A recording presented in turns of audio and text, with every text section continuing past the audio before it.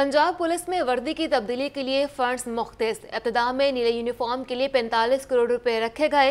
ज़राए के मुताबिक कहना है कि रकम कम होने की वजह से आइंदा माली साल में पंजाब हुकूमत से मजीद 50 करोड़ मांगे जाएंगे। सबसे पहले यूनिफॉर्म लाहौर पुलिस पहनेगी। तफसीलात जानेंगे मुदस्सिर हुसैन से। जी मुदस्सिर, बताइएगा। जी बिल्कुल, रजिस्टर ब्रांच ने पंजाब पुलिस की यूनिफॉर्म को तब्दील करने के लिए रकम मुख्तस कर दी है। तब्दील होने वाले नीले यूनिफॉर्म के लिए 45 करोड़ रुपए रखे गए हैं।